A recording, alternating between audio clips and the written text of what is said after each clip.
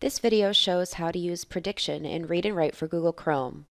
To use in a Google Doc, open the Read and Write toolbar and click the prediction icon. A list of word suggestions will appear as you type.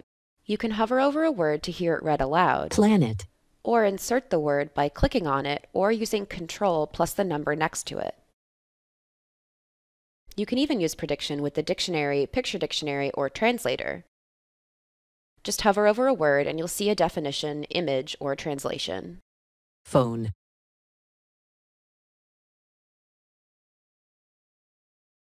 In the Settings menu, you can customize the font size and number of words in the prediction list, or set whether the prediction window follows your cursor as you type.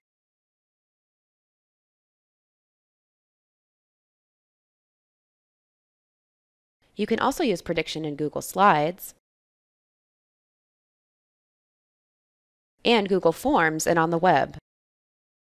Prediction is great for struggling writers, poor spellers, and English language learners.